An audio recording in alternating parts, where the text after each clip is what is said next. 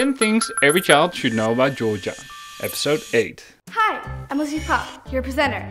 Today, episode 8. There's a couple of very popular national sports in Georgia, and I'm going to tell you all about them today. Here in Georgia, we say Rugby Chweni Tamashia, which literally means rugby is our game. It's not only our game, but it's our most popular sport. Most boys grow up playing rugby, and our national team has beaten a lot of very strong teams. Rugby thanks its name to the little village rugby in England. In 1823, during a football match, a young boy picked up the ball with his hands and ran towards the opponent's goal. And since then, a new sport has been born. Georgia wouldn't be Georgia if we didn't have our own version of rugby. It's a little different from the regular rugby and has some quite unusual rules. For example, the teams can be really big. There's no limit really. It is usually played by members of one neighborhood against the other neighborhood of the village.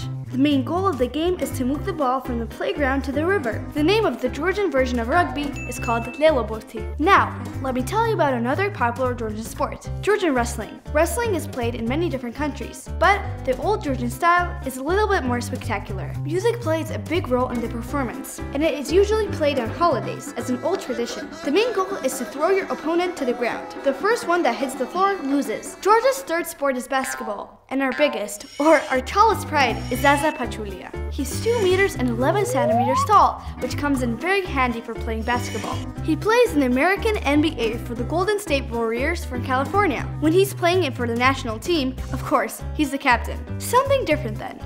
Another sport that has been traditionally very popular in Georgia is chess. Where men mostly rule the previous sports, this one is for the girls. Georgian women have become world champion in chess many times. Okay, that's it for today. Make sure to not miss next week's episode where I will tell you about the strangest Georgian traditions. Thanks for watching, and don't forget, shine bright wherever you are in the world.